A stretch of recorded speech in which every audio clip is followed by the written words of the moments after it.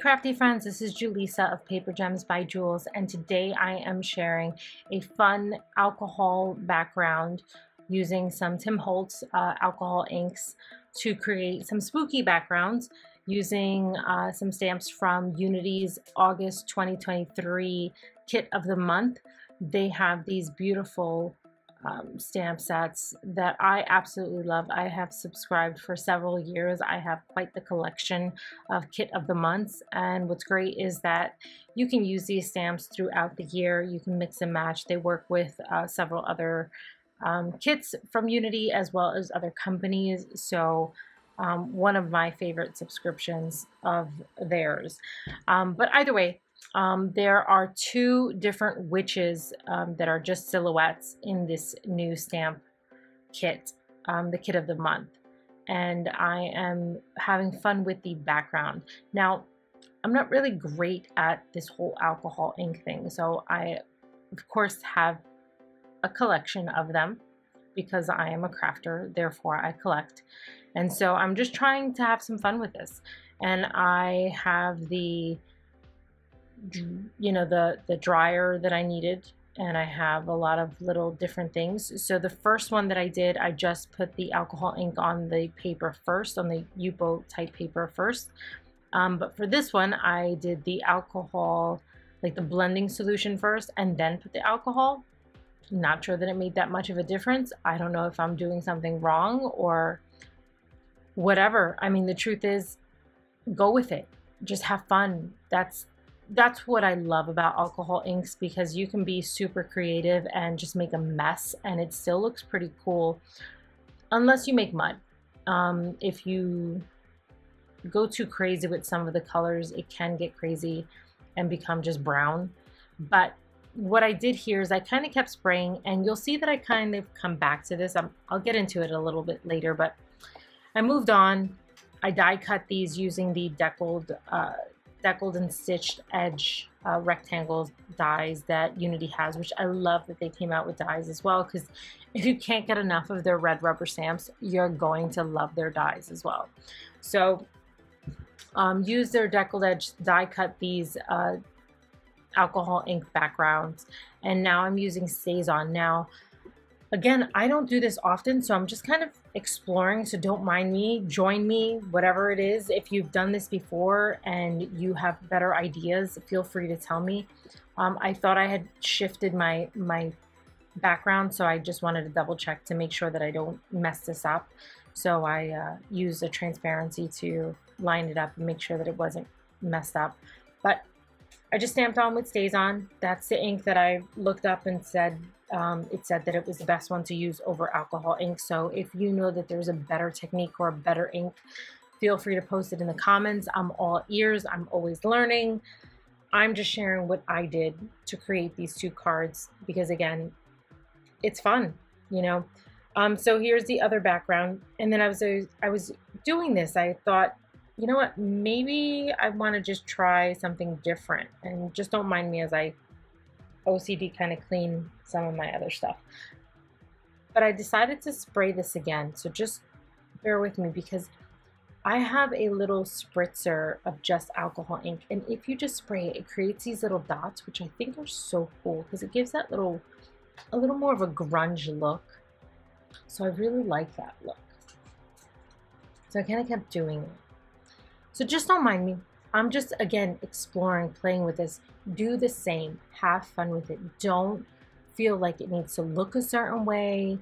And if you are trying to achieve a certain look, just keep trying. Don't throw this out. Whatever it came out as, you can use it for something else. You can stamp a giant sentiment. You can die cut it for something. There's always a reason to make use of it. So just don't throw it out and don't give up. Here I am using another of the witch silhouettes on here. Again, I'm using Stays On to stamp over a couple times just to make sure.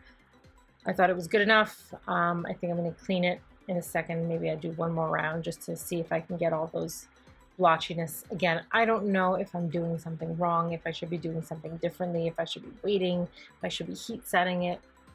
I'm winging it. That's what I'm doing. And it's fine. It's handmade, not Hallmark. I'm just going with the flow. Here I am cleaning. Moving on. So for the sentiment, I used one of the sentiments. I already die cut the stitched version of the deckled stitched rectangles. I'm going to use white pigment ink to stamp the sentiment. And then I flipped it over to do this. This didn't pan out the way I had intended, but it's fine. If you can line them up so that they're both in the same rectangle, that would be awesome, because then you can just die cut it using the smaller deckled edge stitched rectangle, and then you kind of finagle it in the middle so that it cuts a smaller rectangle. So you can reuse this, you can throw it back in there. Because it's a deckled edge, it is supposed to be rough, so it's okay if you recut it, because it's going to be kind of a jagged edge anyway, so it's not going to look bad. As you can see here, it just looks kind of distressed, so it doesn't look terrible. I originally glued this on, and then I thought, I want to add more. So I found some of that black twine, jute, whatever it is, really thin string, burlap string, that's what they call it. So the really thin black burlap string, wrapped it around just to add a little extra to it, using some random tape that I had on my desk to do this. And then I'm going to add that sentiment, and I'm using a super thin foam tape. Now, I don't even know where my friend got this for me. When you have crafty friends, you'd be amazed at what they find for you. So I love to add layers, but then I hate to have to add all this extra postage in order to get something sent, especially when it's like last minute. So my friend found a super thin foam tape. I can't tell you where it's from, I'm sorry. I will try to find it. I will ask and try to put it in a link, but it is super thin, which is awesome because it doesn't add too much bulk, but it allows for like string, as you can see. It allows for any sort of whoopsies. So it just gives a little bit of room and a little bit of extra without too much bulk. Just cleaning my space off. I had a little bit of glue. I forgot that I had cut that hole out in between, so the glue had come over. So I'm going to do the same concept here with this other one. Just this one's in a landscape form. Again, using that same burlap string, trimming it off, using the tape. This is all going to be tucked away, and using a little bit of that super thin foam tape. It's just amazing. I love foam tape, really do. And I'm so glad that they have it in different thicknesses, because sometimes it's awesome to have that bulk because it looks really cool, but then sometimes it looks really sleek to have just a little bit of dimension, not too much.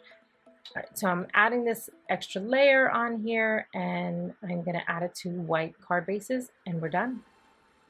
I hope you found some inspiration. Make sure to like and subscribe.